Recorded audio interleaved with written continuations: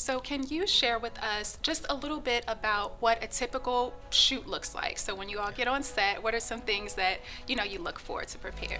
Yeah. So typically, our process it starts before the shoot day.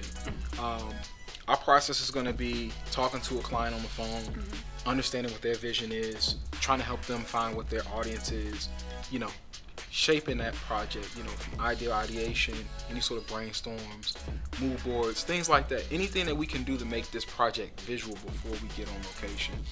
And then once we get on location, really we're taking that pre-production plan, we're putting it into action. We'll get on location, and I mean, it is like clockwork. We're gonna load in, we're gonna set up, we're gonna get you comfortable. We're gonna have a great time while we're on location. Really, I try to tell clients not to be nervous, just have a good time. And then once we're done filming, we're gonna take it to post. And during that time, we're still in communication with our clients. Our clients are so important to us. And during that time, we're gonna show you your project. You're gonna give us feedback, and we're gonna accept that feedback and try to make the project as great as we can together. You take that time and detail with your clients. It's beautiful.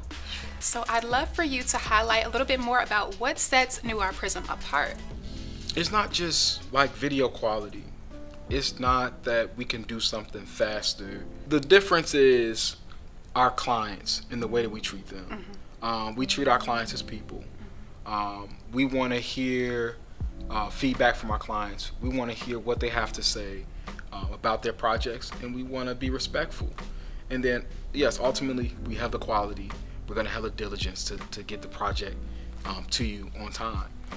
But yeah, it's most definitely the client experience. Very nice. So before we wrap, can you share with us if you have any favorite video styles that you like to shoot?